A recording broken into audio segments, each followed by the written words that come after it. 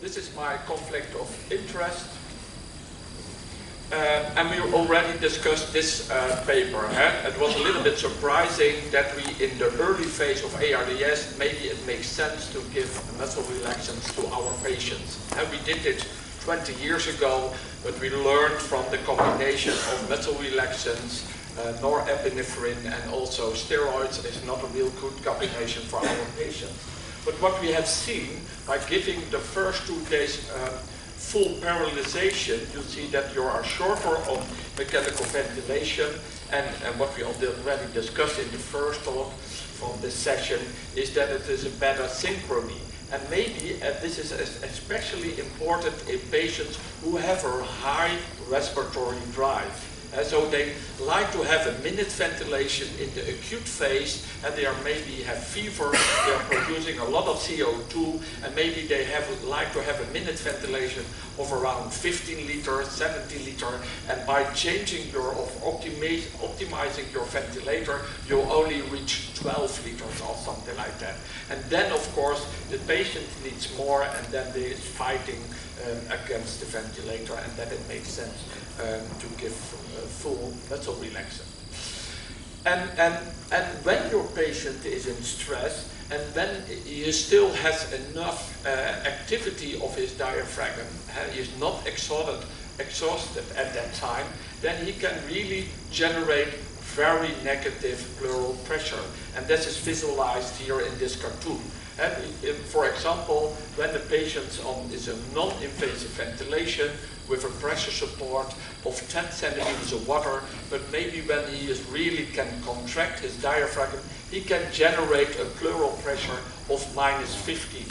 And when you then calculate the transpulmonary pressure for the lung, it's 10 minus -15, and then the transpulmonary pressure is 25, and that is in the dangerous level.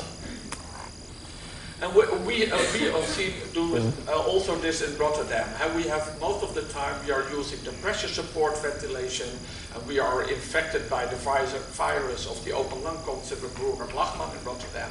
So we are used to use high PEEP levels, but when you see here in this patient, during the expiration, his esophageal pressure was 23.6 in the expiration, but during inspiration, it's -2.3.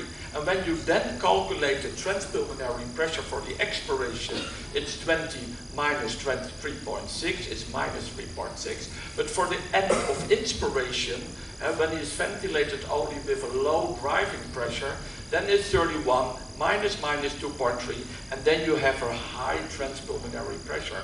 So this patient has a lot of stress. When you switch over by deeper sedation, maybe also muscle relaxant, and you switch over from pressure support ventilation to pressure controlled ventilation, almost with the same settings, you see that the driving pressure at the end of inspiration is lowered to 11.4. So maybe this is much better for your patients. We are also looking with the EIT, that's electroimpedance tomography. It's a belt around the thorax, more or less in ECG, electrodes around the thorax, and you can visualize the ventilation in your patient, and especially the difference between the ventral part and the dorsal part and the region where you are measuring. And here we did this in post-cardiac surgery patients, there's more or less normal lungs after cardiac surgery, and we looked the difference between controlled ventilation, and later on we switched within the patients to pressure support ventilation. And here you see the difference between the non-dependent and the dependent part. For controlled ventilation with low tidal volumes, then you see that there is an even distribution between the ventral and dorsal part.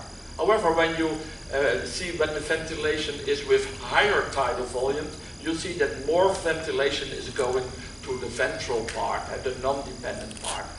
When you switch over to pressure support ventilation with low tidal volume, and then there is effort of the diaphragm, and it is a bigger displacement on the dorsal side. You see that there is more volume, more air going to the dorsal part in comparison with the ventral part. And when you have higher tidal volume, then it's even better distribution. But you can see at the end, maybe this ventilation is too long, has something to do with the delayed triggering. And this was also already shown by the group of Amato and the papers of Yoshida, where they looked in this in rabbits, where they in normal lungs, then they see, for example, volume-controlled ventilation, and again they look for the ventral and dorsal ventilation distribution, that there is no difference between spontaneous breathing and muscle paralysis when you have healthy lungs. However, in an injured lung model, you see the opposite. You see that during spontaneous breathing, most of the ventilation is going to the dorsal side.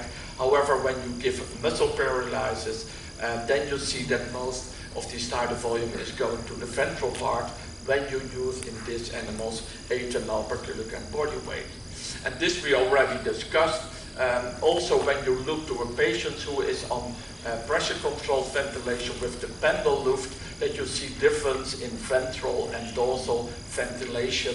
And especially also when you see muscle paralysis, that also here there is difference in ventilation distribution between the ventral and dorsal part.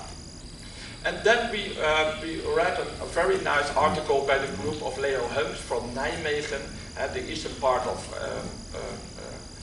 the Netherlands, where they had studied in a small group of patients, 10 patients with lung injury, but these patients were still under sedation, but had tidal volumes during the pressure support ventilation with more than 8 ml per kilogram body weight. And then they tried to study the effect of higher pressure support, lower pressure support, 12 versus 6, and also the combination with NAVA. And then in the second part of the study, they titrated boli of rocuronium to lower the tidal volume to a target of 6 ml per kilogram body weight. And then in the third phase of their study, they give this for during continuous infusion of this rocuronium for 1 hour during NAVA and pressure support. And here you see the results. During the pressure to support 12, you see here the tidal volume. The tidal volume is high. When you lower the pressure support, you see a decrease, and with the NAVA, it's even higher. And then they titrated this boli of rocuronium, and they were able to reduce the tidal volume to almost 6 within a couple of minutes. And then they have to give different dosages of rocuronium to the different patients. And here you see the effect on the transpulmonary driving pressure. And when you lower the tidal volume with this partial, with these boli rocuronium, you see that the driving pressure is lower, and also the electrical activity with the NAVA catheter is decreased. And when you continue with this, and that by continuous infusion, the tidal volume stays stable during the pressure support ventilation and also during NAVA ventilation. So what we did is we tried it also in our patients. We had a patient what was transferred to us because we are an ECMO center, and this patient had severe ARDS due to influenza. And he was already in prone position with 100% oxygen, and we should put him on ECMO. Now, first we had the patient was of a high PEEP level, and based on the transpulmonary pressure, we brought in an esophageal balloon. We further increased, had space to further increase the PEEP pressure, and we continued with low driving pressure, and we continued mechanical ventilation.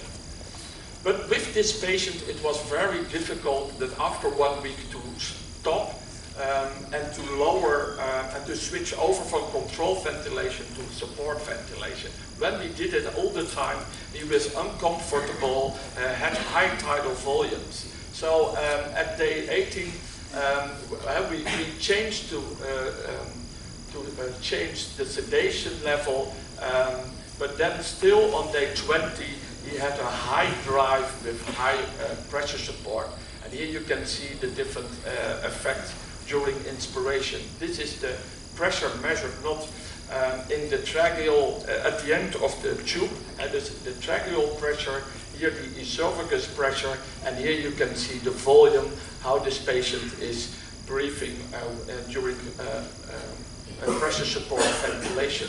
And you see here in the esophagus pressure, in the expiration it's around 20, but during an inspiration he is lowering to -10, and here you see also the effect in the trachea. So the transpulmonary pressure is not that high for this patient, but you're not comfortable that this tidal volume is so high after 20 days of mechanical ventilation. So what we did is we did more or less the same as the people in Nijmegen. We started with boli of rocuronium.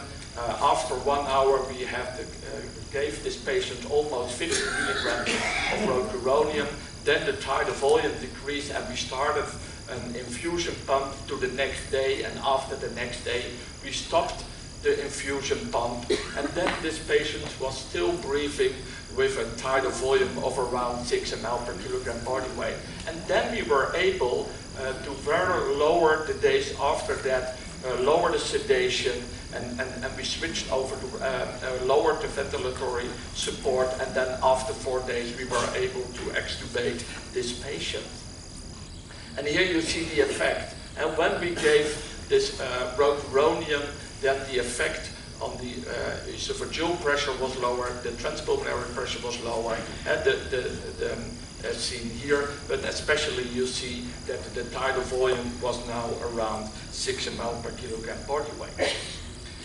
So maybe you can use partial muscle relaxant, but also a very nice proposal was done by also the group of Marcelo Amato, and he studied maybe to give more and then the effect on the respiratory drive.